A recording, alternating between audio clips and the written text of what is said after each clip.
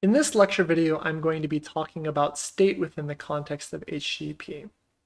So these web applications that are living out on the World Wide Web do not have to just be simple, static, cat-serving web applications that can just serve you images of cats, right?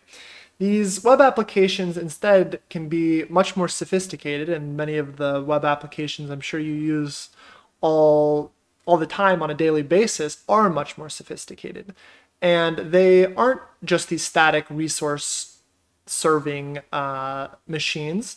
Instead, what they really are these days are remote programs. It's a program sitting on some remote server, so not sitting on your own system, on a remote system. And what your browser is doing is it is interacting with that remote server, speaking HTTP as we've discussed in this series.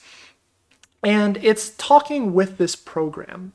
Now, interesting programs often have this concept of state. So the thing that's differentiating, let's say, a program that allows you to log into it and view some details about your account, maybe do some online banking, is state. That is the differentiating thing between that and a program which just constantly serves a cat image, is that you can interact with this remote program and the state of the program evolves with time. It gets more interesting, it can store data, it can keep that data persistently, it can push that data out to other people. There's this notion of state. But there's an issue with state within the web, which is that HTTP, actually, if we look back at RFC 1945, you might have missed it when I mentioned it, it is a stateless protocol. So this is an issue for us because how are we supposed to maintain a concept of state when our protocol is stateless? So we saw in a previous lecture that we could, for instance, post to some greet resource with a name, and that updates the name. So when we're doing that, that isn't the protocol that's being stateful. That is the web application itself being stateful, and we're just replacing some value within the web application. So clearly that can work. So what do I mean when I say that the protocol is stateless? Clearly a web application can still be stateful, but the protocol is stateless. And what I mean by that is, let's say we have some program that we can log into. So we have this login resource, and we're going to post to this login resource at account.example.com. And we're going to form URL encode this data, as we've seen in the URL and encoding lecture. We're going to encode that, hey, I've got my username Connor and I've got my password, and I want to log into this remote web application, this remote program. And I want this web server to understand now that I've been logged in. The issue is that this request, we can get a reply, sure, but any future request no longer understands the fact that I'm logged in because the protocol itself is stateless. So we could, for example, on this server say, hey, someone logged in, and keep track of that. And then we could have some other resource that says, yeah, this person has logged in before. But there's no way for this web server now to know that it was my client that logged in, and any future requests that I want you to facilitate, I want you to understand that I am the person that logged in. I need you to keep track of that. The protocol keeping track of the client somehow for future requests.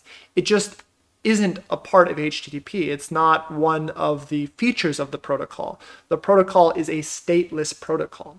So what do we do? And this is an issue, right? So in this case, we say, hey, we're returning 501 not implemented because, I mean, what do you want me to do about the fact that you're logged in? If you make a future request, I have no idea that you're logged in because I don't know who the client is.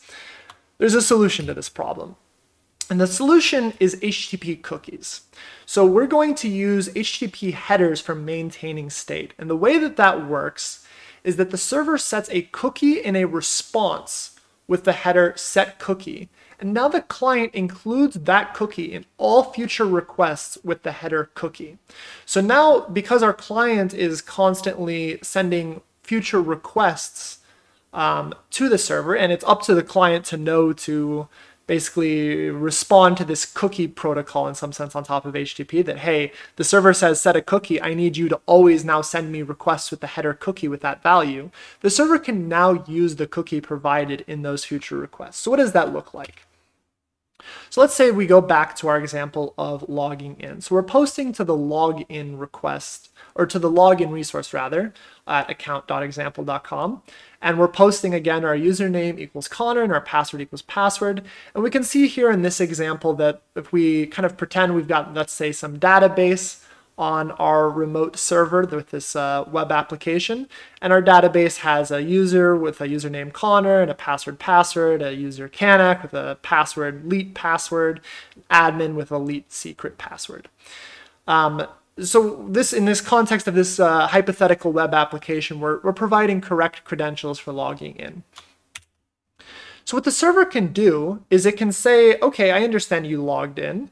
And it can say, in this case, this is kind of the standard response. So we saw in a previous lecture about status codes. In this case, it's saying, okay, 302, I've moved temporarily, which is basically saying, okay, I see your request, and if you want to continue, and I want you to continue, you like make another request at account.example.com. And when you make that request, use the cookie auth equals Connor. So I need you to make all future requests with the cookie header saying auth equals Connor. So the browser, following this cookie protocol, it understands how cookies behave. Of course, arbitrary actor might not follow this, but this is well defined and we should follow this, and that's what we're going to do. We're going to say, okay, the server said set a cookie, future requests, I'm going to include my cookie. It said to set auth equal to Connor in future requests, so that's what I'm doing. So now I make another request to the root resource, and with this slash, of course, and we say that our cookie is auth equals Connor, and now we have a concept of state. The server has something to go off of now. It can say, okay, I have state embedded within this cookie, and I can facilitate this request, and I understand, okay, you have been auth as Connor. And now when you make this request, I can say, okay, you know what, hello Connor. You have successfully logged in. I know who you are. Your cookie tells me the state of this connection. I didn't have to keep track of the client in some way, which the protocol does not allow for, but the cookie headers allow us to keep track of stateful information. So I'm able to respond, hey, hello Connor. And again, someone could log in additionally, so we can make, let's say, another login request to the login resource with this time the username equals Kanak and the password equals password. And in this case, we are going to get a set cookie auth equals Kanak. We've been moved temporarily, go back to the root resource. We say auth equals Kanak. And again, even though we have two separate requests and they're both making a request to this root resource, the state is being maintained. And when Connor logged in, Connor got the root resource that said hello Connor. And when Kanak logged in, they got the root resource that says hello Kanak, and we are maintaining this state through cookies. So the thing though to realize here is that this is all just within the protocol. So if you think right how we've been making these requests, we've just been including along a cookie that says auth equals Connor, and it's up to the web application to determine what it's going to do with that. So in this case, we can just bypass that, right? This is something to realize for a security purpose, right? Is that these web servers are ultimately just speaking HTTP. These requests don't have to be generated by our browser. We can create our own requests.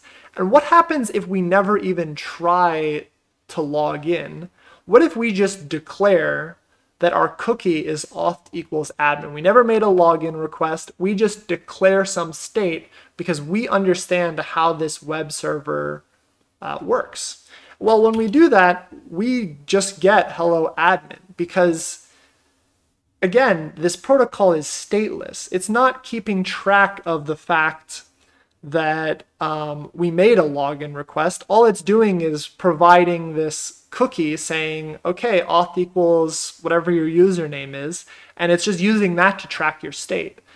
We never actually had to go through and do that login request because, again, this protocol is stateless. It's just using cookies. I could make auth equal to whatever, and it's really up to the web application's logic on what it's going to do with that. So clearly there's a little bit of a security concern, which will be explored in future lectures, and why it's important to understand how this protocol works and how web applications speak this protocol. Because whereas normally you could not just directly manipulate headers within your browser, right? Your browser would never make this arbitrary cookied request. Ultimately, that web server is just speaking HTTP. And we don't have to speak to it by proxy of our browser. We don't need to have our browser be generating all of our HTTP requests. We could generate our own HTTP requests, and that's all that the server is speaking. Our web browser is really just a translator for clicks and actions on a page into HTTP. And really all that server is speaking is HTTP. It's not speaking like browser clicks, it's speaking HTTP. And that is what enables us, if we write our own raw request of HTTP to this server, to start doing actions that maybe the web application developer hadn't anticipated, because they never wrote their web application with this concept in mind that someone wouldn't have logged in, that it was this stateless protocol. So that's something to kind of keep in mind, and something that will be explored in future modules. Now there is a solution to this. And this is kind of the structure of a lot of cookies. And that is, instead, when we go to login, is to maintain another database, another layer of information for when we log in. So before, we just had a bunch of usernames and passwords just kind of statically stored there. But in this case, when we go and create a login request on this other web application that's implemented, I guess, in a different way, we could say, with our username of Connor and password equals password, what it might say instead is not that auth equals Connor, but it might just keep track of a session ID. And that session ID could just be some, we'll say, difficult to guess for now, and we'll discuss kind of properties of cookies from like kind of a cryptographic perspective in future modules. But in this case, we'll just say this is this difficult to guess thing that, you know, maybe a malicious actor wouldn't stumble onto. With a session ID equal to this value. And then when we make a future request to the root resource, what that web application can do is it can just use this session ID, and it's kept track of in its other database that, hey, we generated a session for a new user. So a new user just logged in, that we're going to assign them this session ID, and we're going to say that they are the Connor user logged in, and we can maintain the state and do future things with that. And what that allows us to do, again, is when we pass along now the session ID, we can say that, hey, we've been authorized as the Connor user. So this is kind of two, fundamentally, they're the same thing, right? All we're doing is we're using cookies, but it's up to the web application to decide how it wants to use cookies for maintaining state. So there might be valid reasons to just put the raw state into the cookie, to just say, hey, auth equals Connor is fine. That from our security model of this web application, we don't have an issue with that. So for instance, you could imagine some web application where, let's say, there's different themes for viewing the page, right? Maybe we'll have a light mode and a dark mode, and we want to store that in the cookie, because when we make future requests to that web application, we're going to be returning different responses based on whether or not the page should be rendered in light mode or dark mode. We could put that in a cookie and just say like theme equals dark, for example. And there's not really an issue with that. There's no security concern. If someone was to hypothetically forge their own HTTP request with a different theme, we don't care. But maybe there's other things where, for example, logging into a web application, we do care, because we don't want someone to just be able to declare themselves the admin user and just start acting as the admin user.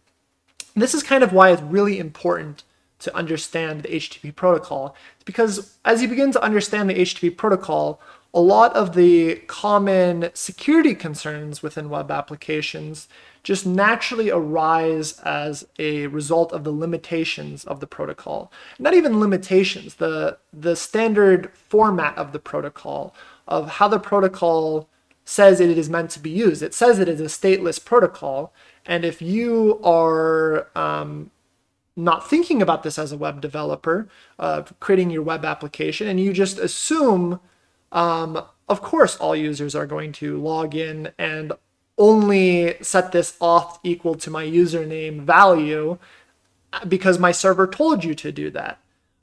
If you're not thinking like, well, hey, I can set auth equal to whatever because this is the boundary. This is basically all we have is this client talking to this server, and what they're talking is HTTP, and I can create whatever sort of HTTP message I want to send to this server. If you're not considering that carefully, this is how a lot of security issues can arise. It's very important to understand the specific details of this protocol and keep them in mind while writing your web application.